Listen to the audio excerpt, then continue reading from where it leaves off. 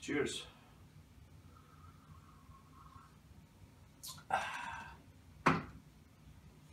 So finally we are here again, and we are going to take a look at Francis Rossis solo on Rockin all the World. I know many of you are waiting for that one. I did Parfit solo a couple of months ago, and I should have been earlier with this video, but yeah, shit, I'm lazy sometimes. Anyway, the solo goes like this. I will play through and then we take it down to parts.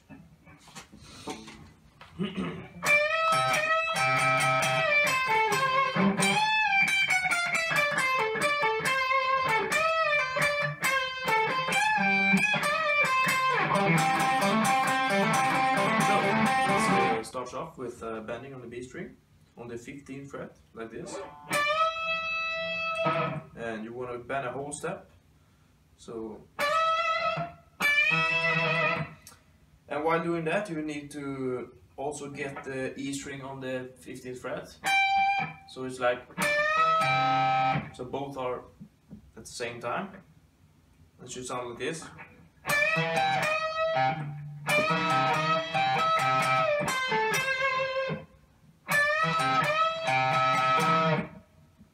You know, and then after that you bend down back again, so it sounds like this. And then you release and put your first finger on the 13th fret on the B string.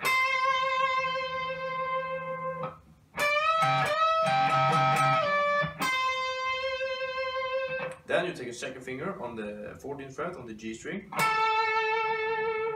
and back with your first finger on the 13th fret on the B string.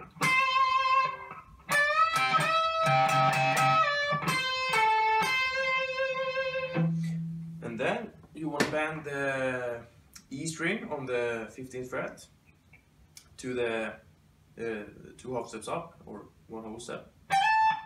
So it sounds like this. And then you simply play it. It sounds like this. I will show you. It's easier to.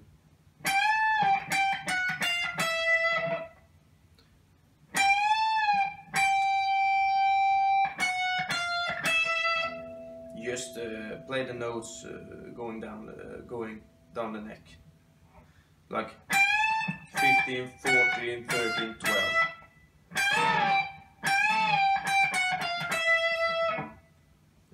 And then you go back to the B string on the 15th fret. It sounds like this. Back to the 15th fret.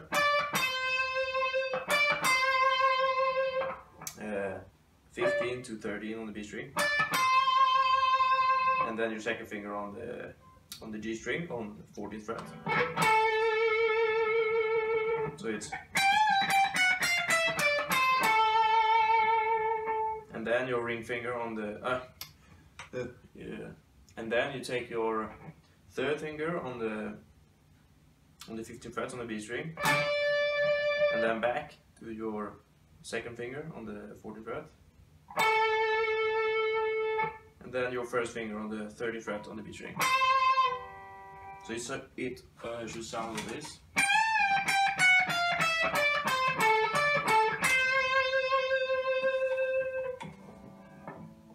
And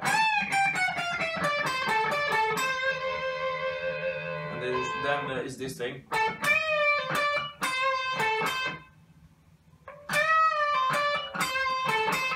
You just simply bend your B string on the 50th fret, and you hammer off.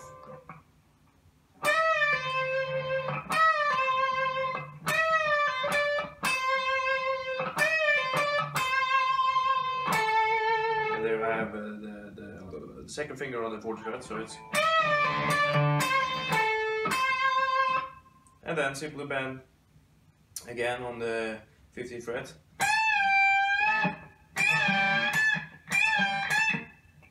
Those bends can take a while to get right, because it can sometimes sound a bit false if you don't do it right. It should be like, and then back on the 15th fret.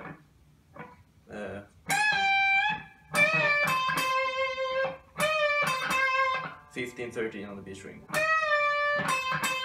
and of course bend the 15th fret. And the last thing he does is he slides down, and he just fiddles that around. It can be different a bit. It can be a bit different live each time, but he just fiddles like this. And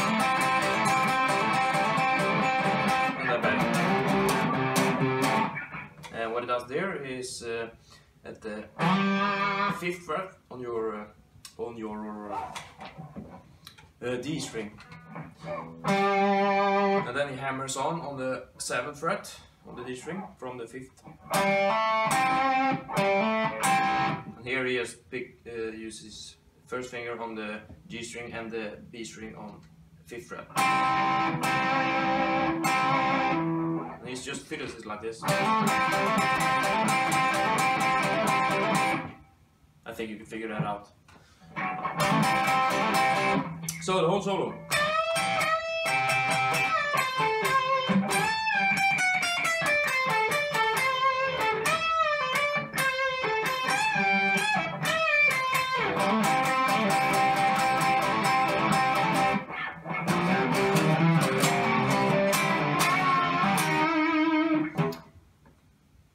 So there you have it. Any questions about the solo, or do you want me to do another solo or another quo vid? Just let me know in the comment section.